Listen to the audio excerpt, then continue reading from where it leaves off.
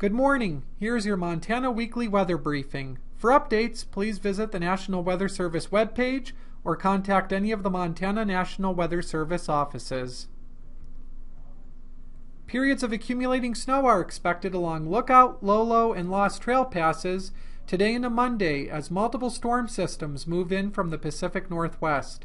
A brief period of heavy snow is possible Monday morning. Snow levels are then expected to rise above pass level by early Tuesday morning. Elsewhere, light freezing rain is possible across portions of northeast Montana Monday night.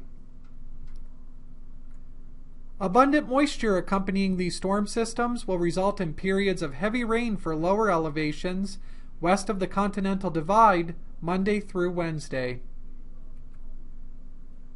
Periods of strong and gusty southwesterly to westerly winds are expected across portions of central Montana today through Wednesday. This includes the I-90 corridor in and near the Livingston area and the I-15 corridor from Helena to the Alberta border.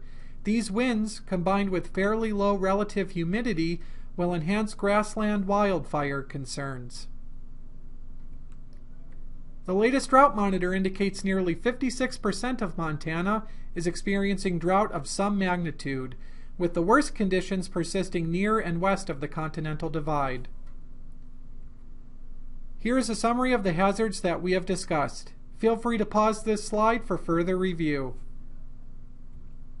Thank you for watching. If you have any questions or concerns, contact any of the 4 Montana National Weather Service offices. We are available 24/7, 365. Have a great week.